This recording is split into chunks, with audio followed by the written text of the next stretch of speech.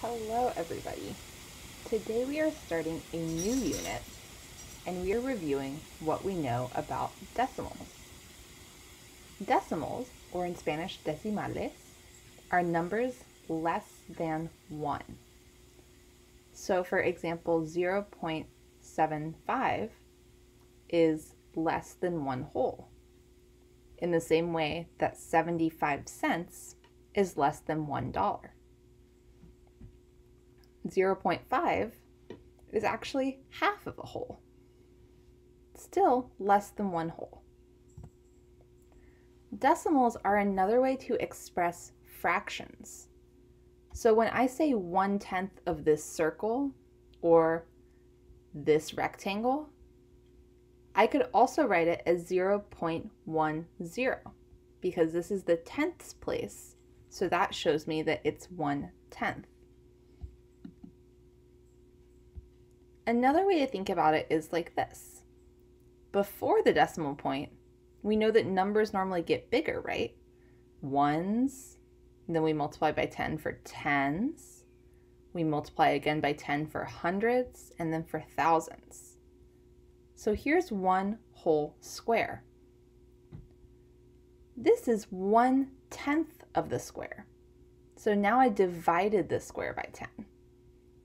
And I could do 1/10 of that for 1/100th. Or I could divide it by 10 again for a little tiny 1,000th. So you can see that from the decimal point, numbers get smaller. So let's look at another example. This number is 1,725 with 1/10, 2/100ths, and 9/1000ths. I could also write it as 1,000 plus 700ths plus 20 plus 5. And then I get into my decimals. This is 1/10, 2/100ths, and 1,000th. So notice how after the decimal point, if I have 100th, I'm going to need to put a 0 in that tenths place so that my 100th, ends up in the right spot. Similarly with the thousandths, I know I have to be 1, 2, 3 steps over from that decimal point. So I need some zeros to get me to that third step. So make sure you're with decimals, you notice how many places away from the decimal point it is. If it's right next to it, oopsies, it's tenths. If it's to the right of it, it's hundredths. If it's all the way to the right of it, it is thousandths. So today we're just going to practice writing and breaking down decimals. Let me show you how. You're going to go to the 5th grade Monday Math, because that's the one you'll see. And you click here, Decimals Day 1 Homework. And then there are going to be some slides. On the first slide, we're matching the fractions to the decimals.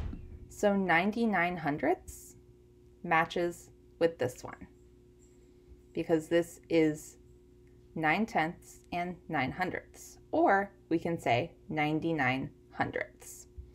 So we match your fractions to your decimals.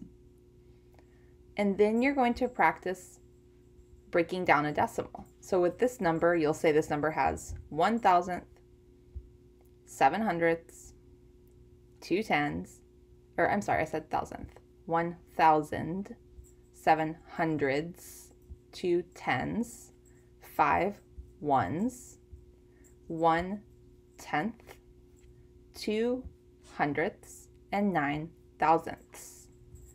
And then on the next slides, you're going to fill in the missing pieces. So for example, this number right here, it's orange. I look for the orange. It's 4,000. So I'd write like this for that one. Okay, not too tricky, just a quick review.